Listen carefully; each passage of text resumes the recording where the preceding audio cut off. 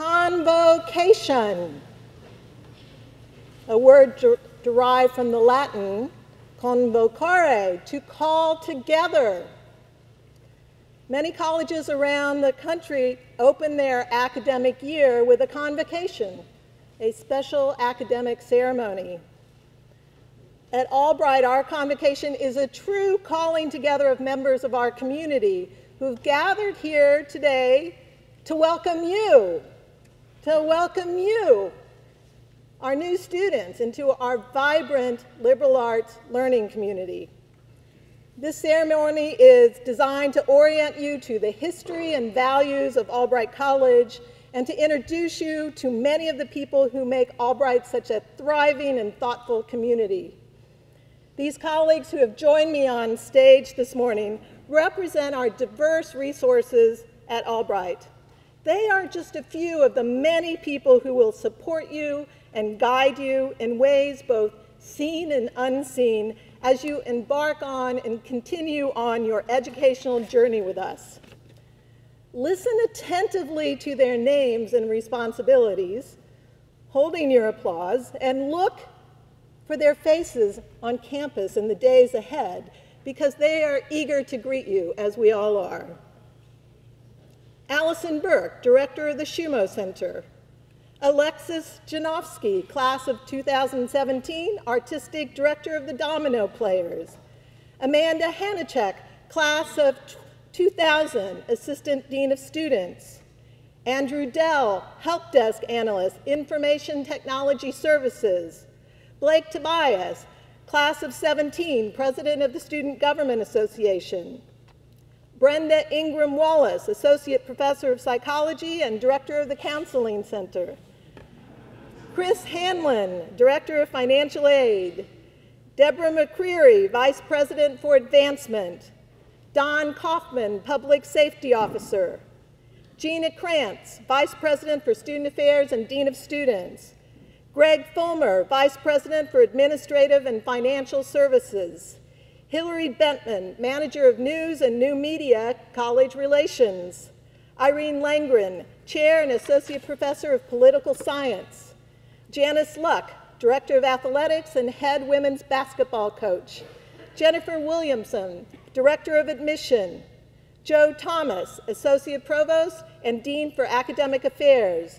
John Pankratz, Professor of History and Director of Experience Events. Josias de Pena, Class of 2018 Admissions Ambassador. Julia Matthews, Interim Associate Dean for Academic Success and Associate Professor of Theater. Karen Campbell, P. Kenneth Nace Professor of Biology and Chair of the Faculty. Karen Evans, Assistant Dean of Experiential Learning and Director of Career Development. Karen Moran, Director of Alumni Relations. Kathleen Sutton, Director of the Fund for Albright. Lana Hoffler, Executive Secretary and Scheduler to President McMillan, Accelerated Degree Program, Class of 2017. Matt Fotis, Assistant Professor of Theater and Director of Undergraduate Research. Mike Miller, Catering Manager, Dining Services. Nathan Schaefer, Service Response Coordinator, Facilities. Paul Kramer, Class of 1988, Vice President for Enrollment Management. Rachel Liberatore, Director of the Writing Center. Rebecca Lemmel, Director of the Academic Learning Center. Rob Seasongood, Chair and Associate Professor of Religious Studies and Coordinator of the First Year Seminar Program. Samantha Westner, Assistant Dean of Students and Director of the Health Center.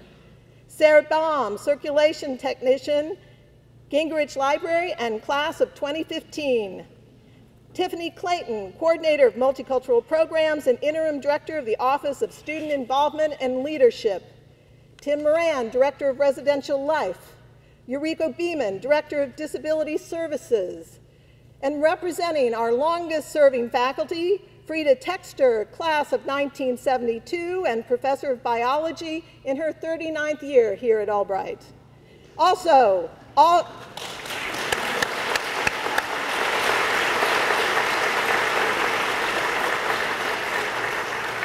Also, Archie Perrin, professor of art history and German, who began at Albright in 1979, who had the honor of leading our procession with the Albright mace.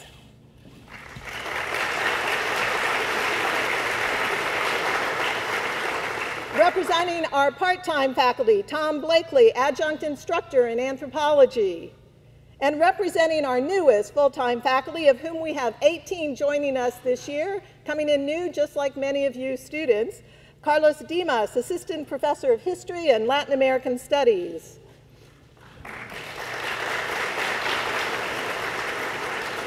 Representing our board of trustees, who are diligent and devoted stewards of Albright College, are Chris Creras, class of 1969, Ron Sheesh, class of 1983, George Shirer, MD, class of 1985. Thank you for your stewardship.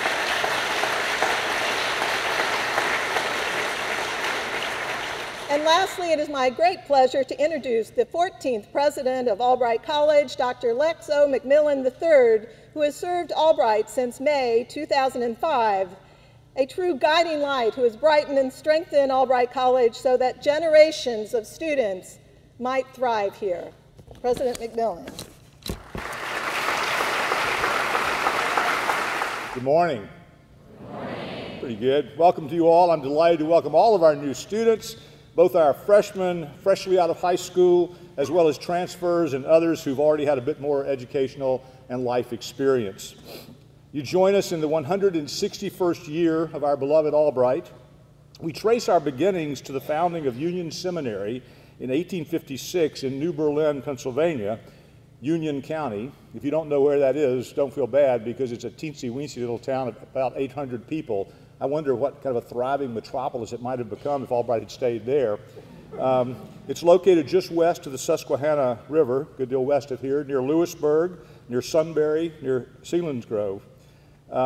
The present Albright College was formed by a series of mergers with other institutions of higher learning, all founded in the 19th century by the Evangelical Association and its successor, the United Evangelical Church.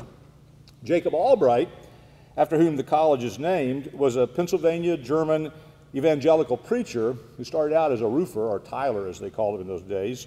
He was a young Revolutionary War veteran and the founder of the Evangelical Association, which later became the Evangelical United Brethren Church.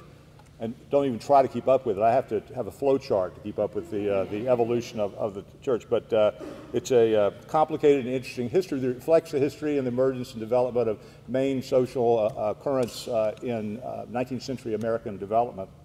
In 1968, the church that Albright founded, that is Jacob Albright, or properly Jacob Albrecht, he probably never pronounced his name Albright, the church that he founded merged with the Methodist Church to form today's United Methodist Church. Both these denominations were influenced by the writings and the thinking and the teaching of John Wesley, the great 18th century English clergyman and Oxford scholar, who, with his brother Charles and others, launched the movement, the Reform movement, that came to be called Methodism. In addition to their devout faith, John Wesley believed deeply in the power and value of higher education. He was, after all, an Oxford professor. Albright College remains affiliated with the United Methodist Church to this day, and we retain, woven into our values, the Wesleyan commitment to serve the poor, to disciplined liberty, to learning, and to giving glory to God through developing one's talents and serving others. So that's a brief look into our past. You, our newest Albrightians, represent our present and our future.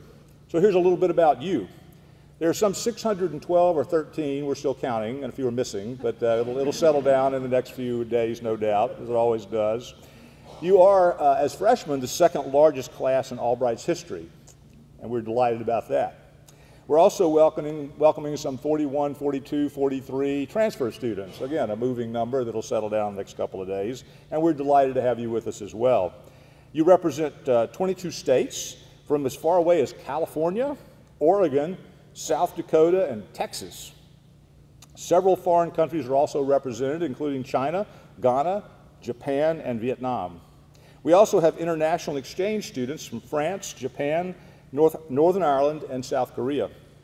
Nearly 50% of you enrich us through your ethnic and racial diversity, but I can assure you that your wide range of gifts, tastes, talents, and experiences also enrich our diverse community, and we celebrate that. 9 of you have parents who attended Albright. I met several of you in the line yesterday. I was delighted to see folks with mom, dad, brother, sister, and new student all in Albright gear, very proudly wearing their colors. 17 of you received Albright grants for your talents in art, music, journalism, and theater. 22 are Founders Scholars in recognition of your outstanding academic achievement and promise. Most of the Founders Scholars graduated in the top 5% of their high school classes. And 20 of you are Shirk Scholars, you know who you are, and you'll make your mark, graduates of our local area high schools and transfers from the Reading Area Community College who have demonstrated leadership, a commitment to community service, and academic strength. All Shirk Scholars accept a commitment to provide not less than 25 hours of community service each semester. These scholarships honor the memory of the late Eugene L. Shirk, long-serving professor and coach and former 2-term mayor of Reading. His name is on our stadium. That's the Shirk that it's named for.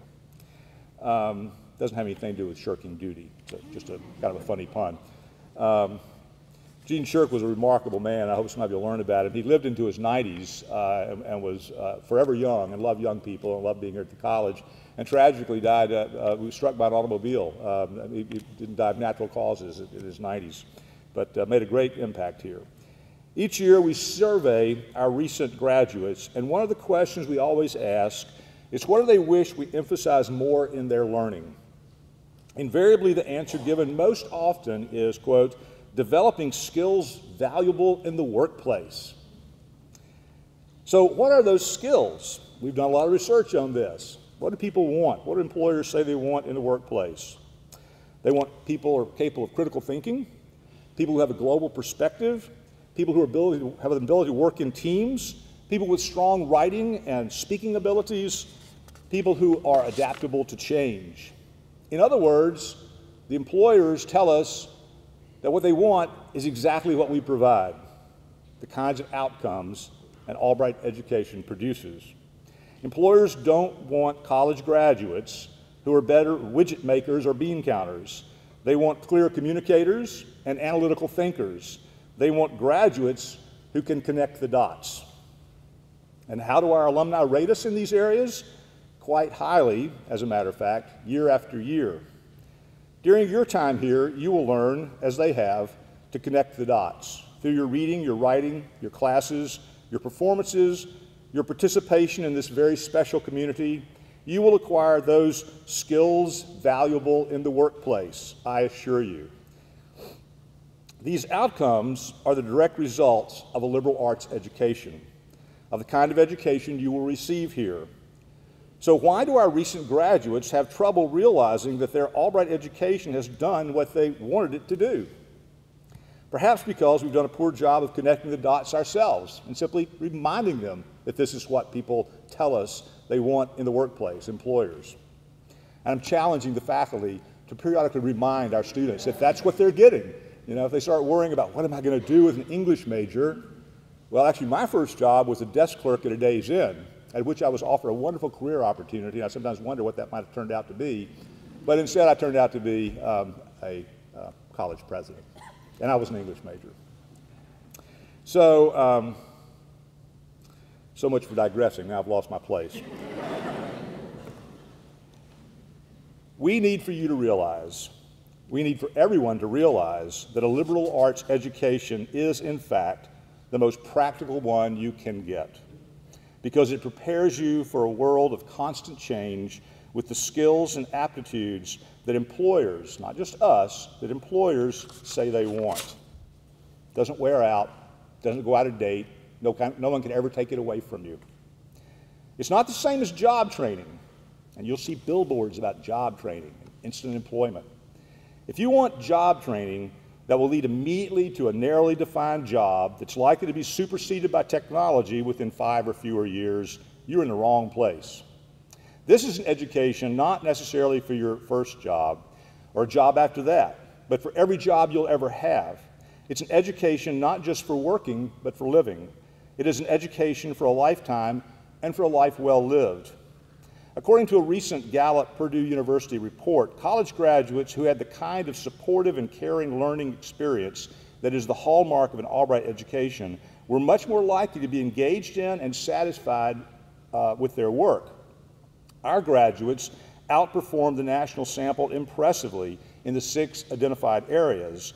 These include mentors who encourage you to pursue your dreams, who care about you as a person, and who excited you about learning.